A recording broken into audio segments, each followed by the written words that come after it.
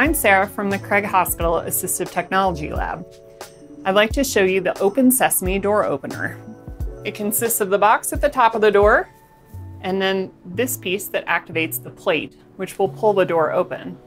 There's multiple ways to activate the door, including the remote control, which is included, an easy one-touch button, a number pad with a digit of your choosing, or a proximity card.